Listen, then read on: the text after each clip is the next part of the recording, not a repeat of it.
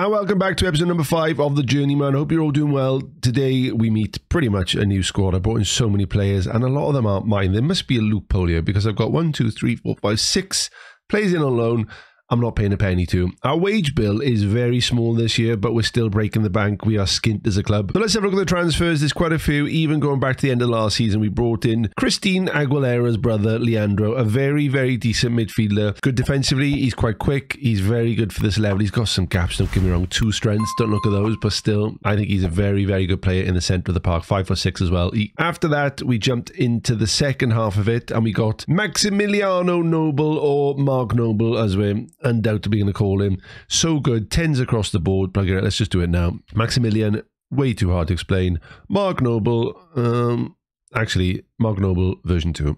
Let's go with that one. He's so good across the board. Don't know where he's going to play yet, but he's definitely a first teamer. Anthony Sosa, I needed somebody on the left-hand side, and he's not great.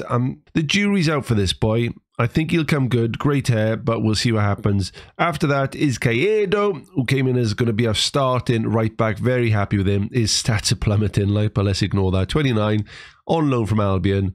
He's decent. I don't know where we're going to play him as a fullback. He's more suited. 9s and 10s at this level are decent, but still. Victorino, I've had in previous Journeymans. Just at 39 years old. He's dying a bit, but he's going to come in as a decent ball-playing defender. Technically really good for a centre-back. And then we went to the Boston River to buy a very good player. I like Leonardo Costa. He's a very good defender. He can play anywhere across the back. He's fast. He's physical. His defensive stats are there. Lafredo is brilliant. He's going to be our starting left-back. He's good. He's technically good as well. Crossing, dribbling, first touch, and he's aggressive. Well done, Mauricio. And then the final one is another brilliant starter for us on the right-hand side. Georges Gravy.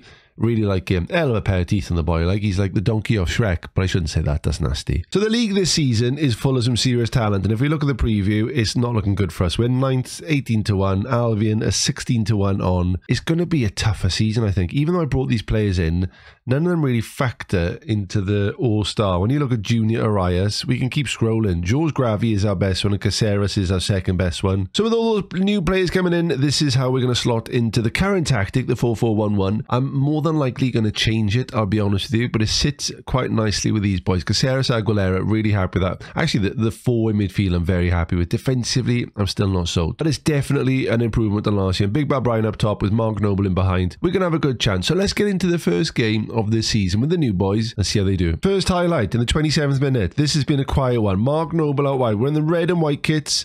Ball goes across, loads of space for Costa. Goes back to Caceres, into Christina Aguilera. No, oh, this is lovely. Gravy, go on, my son. Oh, what a finish. On the volley, bottom corner, 1-0 up against Racing de Montevideo, who are going to be a decent team this year. They're destined to finish above us, but I think, don't know, if we can get a win here, happy days. Costa on the ball, back to Caceres, into Christine, Mark Noble. That was lovely playing. Gravy, look at that for a volley. Oh, bottom corner, you'd love to see it. And that's going to be it for half-time. We get in, it's an okay performance, 9 shots to 5.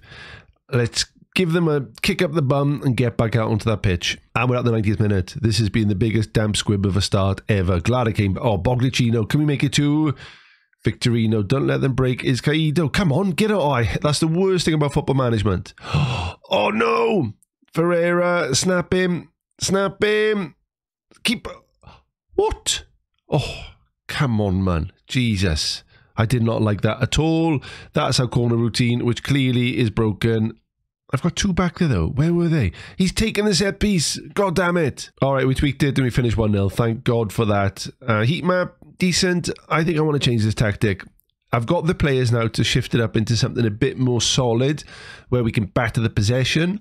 So we're going to tweak for the next episode. New tactic incoming. So plan for the next episode, we're going to jump forward quite a bit to the middle of May. Atenas to San Carlos is kind of the one looking at. Racing we could come back for, but we just played those, so let's leave those.